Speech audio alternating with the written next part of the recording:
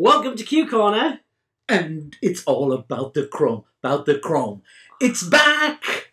Chrome is back for this special. Why we not change the song, Keith? Because it's all about the Chrome, Dom. I get that, but that soundtrack... I know it's been going in all your minds out there as well. I've even had it sung to me at a recent training day. You will get messages because it's all about the Chrome. It is all about the Chrome. It is. So, on that note, let's talk about the Chrome. Indeed. What we've got is when we did the Chrome back a few months ago now. Oh, many weeks. We're in May now, so that's all the way back in January. When we first did the Chrome, we inflated some balloons. We did the double stuffing technique, showing you some of the new colours. And then what we did was we put them in one of the Qualatex.com bags. We put them out the way because you did want to see how long they would last before they oxidise and what they look like after a bit of time. So we have them here. And we thought we'd share the results with you. So these are the ones that we did back in January. We opened them back up and let's just have a look at the Chrome ones themselves. So we have the blue Chrome. It's still looking nice. That bag's been has protected it. Obviously these were air filled. Otherwise they wouldn't last this long at all. But the beautiful mauve. We have the mauve, and I don't have a green one in here. I don't think we have the green one by itself. I don't know if we had green right at the beginning. That's right, yeah, we were really short on green, so I don't know if we had it. Okay, yes. So these ones can go now, so that's blue, and the mauve did really well. Yeah. Yay! And then, but we did some double stuffing as well. Absolutely. So we have this one. Oh, yeah, so this is the silver in the dual emerald green. Yeah. Which is that beautiful colour. And silver with the dual lime green. Which is, obviously, that's my preferred green. It's really nice. And then we did it with the, we did smaller one with the teal. Yeah. So we had the 3 different greens on there. And they still look really shiny. They do. I mean, again, it doesn't always show on camera, but that colour still pops. Yeah, it does. Yeah. You can't see it pops with the balloon, Dom. I know. So. Yeah, so teal, emerald green, what else have we got in here? Oh, one of my favourite ones. It's the yellow. Oh, it's starting to look a little bit cloudy there, but it is a few months. And it is somewhat underinflated as well. Yeah, still looks nice. The yellow, so it's dual citrine yellow over the chrome silver. Oh. Yeah, beautiful colour. Quartz purple with the silver inside. Again, the depth of colour and the shine on that is fantastic. And a sapphire blue. Coordinated with ourselves today. Yes, absolutely. Good colour choice there. And sapphire blue, and that still looking good. Yeah. All these months. Love that colour mix. We've got burgundy. Yes, yeah, burgundy, sparkling burgundy. So this is the 5-inch sparkling burgundy, but with the 11-inch chrome silver inside. And this is the dual magenta. Yes. And that is the mandarin orange. Which is a beautiful, rich colour. I think it is as well. Yeah. I think that'd be, I haven't tried it over the gold, but I think over the gold it would like to be a burnished gold almost. Well, I believe orange even, sorry. Sue at Spring Fair in February did the gold in the citrine yellow as well, which added another kind of yeah, different. I did that one over in Spain as well because it gives the colours for the Spanish football team when I want to do with the red and the dual ruby red, so the ruby red over the silver. Okay.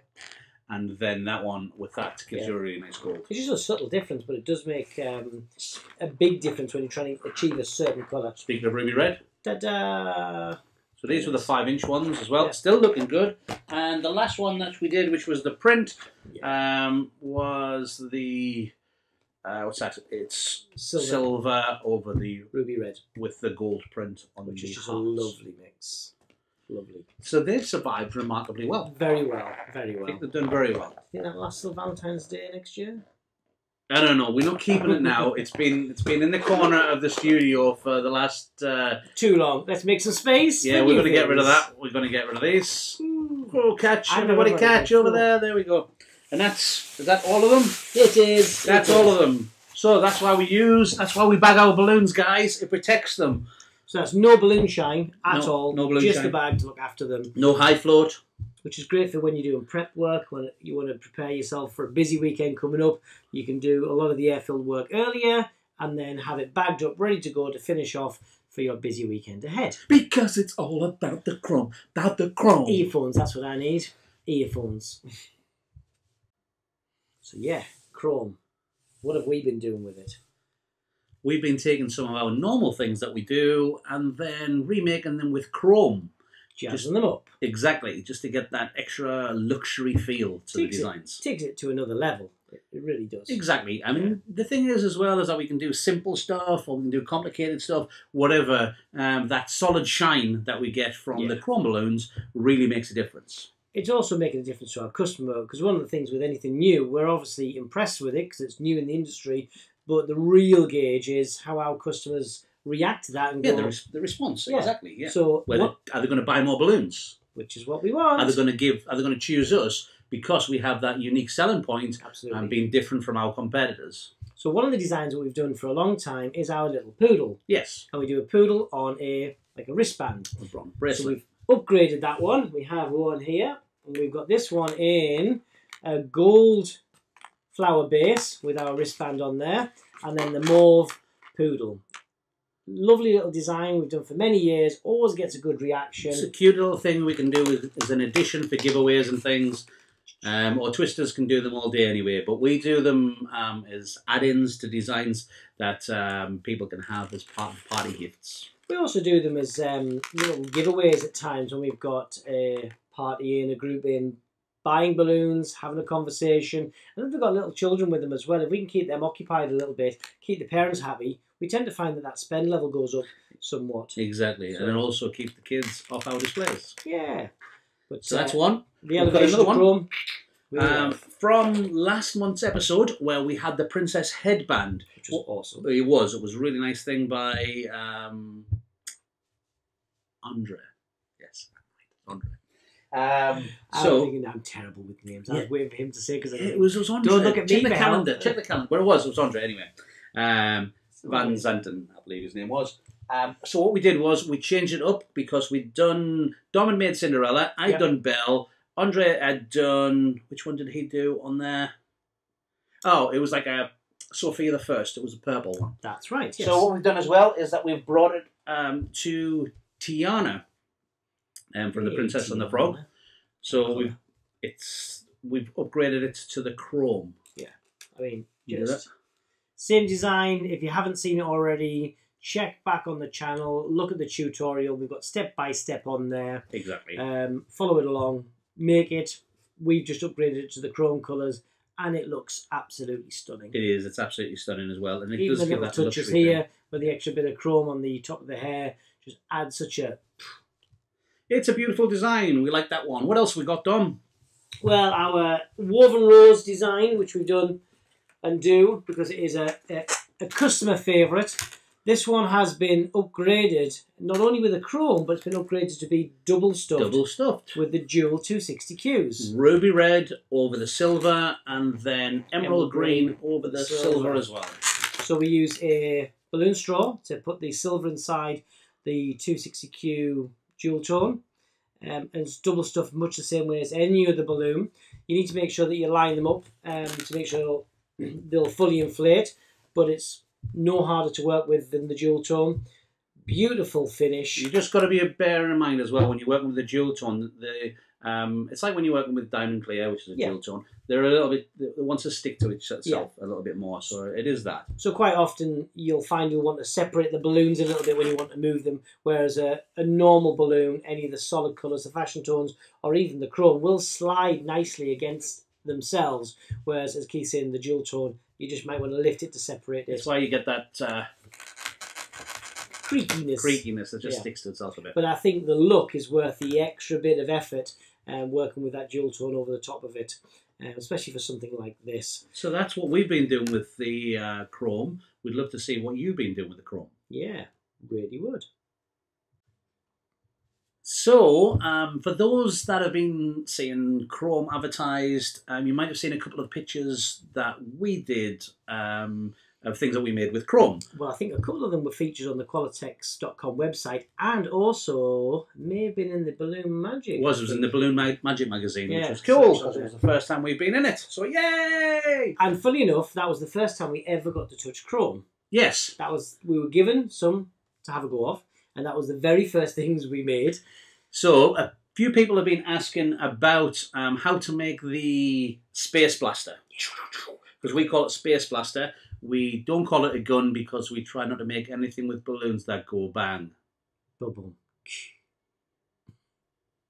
Anyway, I think I've heard him singing. Let's have the our balloons. I'm going to do this in the silver and blue as it was featured in the magazine, and Dom's going to do gold and the purple. It's like a New Orleans theme, Dom. It is. Yeah. Yeah. This is the.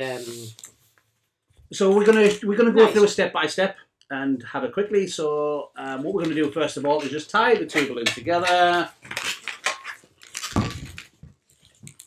This is going to be interesting in this small space. Well, I'll apologise now for just hitting the microphone, so if anyone hears that dramatic loud noise. Exactly, and I'll just adding a bit of atmosphere to the... I'll apologise in advance for hitting Dom, because it always happens, it guarantees. In the eye. In the eye or the ear. So this bit here in the ear. Yeah. Always. Okay, some may say he does it on purpose. That some would be me. No, it's just a coincidence. It's pure fluke. So we're going to make a pinch twist on the blue or on one colour, and then another pinch twist on the other colour. So that it gives us a double pinch twist on the end, and then we have one larger than the other. This one, the blue, in my case, is larger than the other. Yours is the gold. I'm just trying to keep mine down out of the way just so we can see one clearly. There we go, pinch twist. There we go. Two pinch twists. And then we start with the long one. The long one's the blue one of mine, so we leave a small handle and we do a twist. Then we do a loop twist, or a full twist, which is big enough for the balloon to go through. So we do a loop twist, then we do a small bubble, followed by another loop twist, followed by another bubble, followed by our last loop twist. So we have this going on. Then from there we bring our other balloon into action. This goes through the first loop, through the second loop, and through the third loop, and we pull it tight. And we actually pull it further than we need to, because we're going to do the front part of the Space Blaster here. So we create a decent sized bubble, and we create two of those. It's got the width of my hand. And then we create a third one, which we do a barrel roll through. So the barrel roll through is the third one there, and we pull it all the way through the middle. Then from there, we do a couple of pinch twists to finish us off. So 1 and 2. Straighten that back up at the front. Pull the handle back.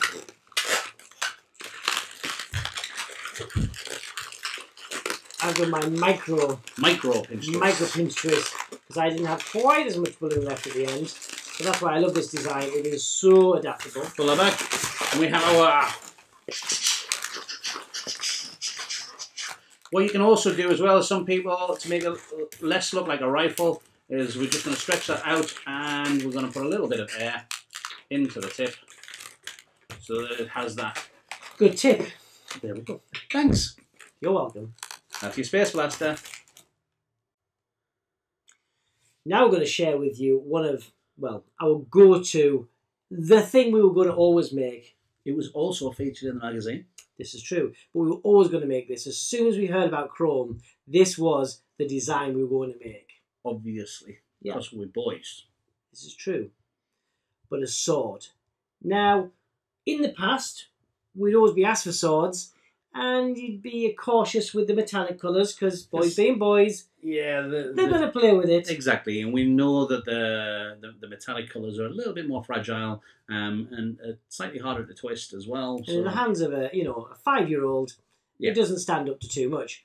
But the Chrome... Dun, dun, dun. Look at that! Now we're talking. Exactly, I mean that looks like a sword. It does, yeah. It really does. And the reaction from children who've had these from us so far has been phenomenal. And of course we can deluxe this up by putting extra colours on here and here and here, jewels in the hilts and things. We can do that far. So many options with the sword. But this is a 2-balloon sword. Nice and simple, not too complicated, but using the two colours at their very best. Just a great, robust, perfect sword for any budding knight. Exactly. Love it. So what we're going to do is, I'm going to quickly show you just, I think we know how to do this part, the blade. I think but most people will be good with that. We're going to show how to do the hilt part as well, the handle. So I have my gold chrome, and what I'm going to do is start with a few pinch twists. So we do small pinch twist, followed by another pinch twist, followed by one more pinch twist. I have 11 pinch twists in there. 11 pinch twists. So if you didn't know how to do pinch twists before this, by the end of it, you'll know how to do 11 of them. So we have now the end part of our guard. Then we decide how long a handle we want to do, but this one's going to be a smaller sword. So I'm leaving the small handle, and then, guess what? We're going to add in a pinch twist. So we add a pinch twist in here. That's these two guys here. Yeah, and then we're going to do one more. We're going to try and get these to be roughly the same size, close as we can, so that we have our two pinch twists like this. Here. You see where we're going? Now we're going to come off with the cross guard. So I'll do a small section here, and then I'm just squeezing this through so it makes it a bit softer, and doing 3 pinch twists again. If you wanted to add a jewel on here, you would do just the 2 pinch twists. 1 and 2. So it would be here, and then we would add a different colour on there, which would add the jewel. But because we're just doing this as a 2 balloon sword, I'm adding a 3rd pinch twist. It's a lovely way of adding that little bit of extra detail, and also for those twisters out there who do collect the scraps and reuse them, perfect place to reuse them. So we're going to come back down on the opposite side, come around those pinch twists again. Back down here. And then we're going to do the other side of the cross guard. So just give it a bit of a squeeze to make it a little bit softer, easier to work with. And 1, 1, 2, and 3. 2. And a 3rd one. So we have our 3 pinch twists again. And then all I've got to do is bring this back into the centre. So it's a little bit too much air in this one, so I'm just going to take the end off so I can let the air out a little bit, and then bring it back to the centre and twist it in. Also, like Keith's done there, he's took the end of the balloon off to release some air out of that because there was too much air. You can do it the other way as well. So if you finally get to the end of the model, there's not quite enough air in, but you still have some balloon, just cut open the end of the balloon, use a little hand pump. Sometimes it's easy with a 160Q pocket pump because the nozzle fits better into the standard part of the balloon. Just add a little bit of air in, retie it, and continue on making the model. Good tip, that. So this is the handle. So you can see I've put the pinch twists so they're sitting under, so it automatically makes this come up like this. And then, inflated part, taking that in, put it in nice and tight, and wrap it into that double pinch twists in the centre.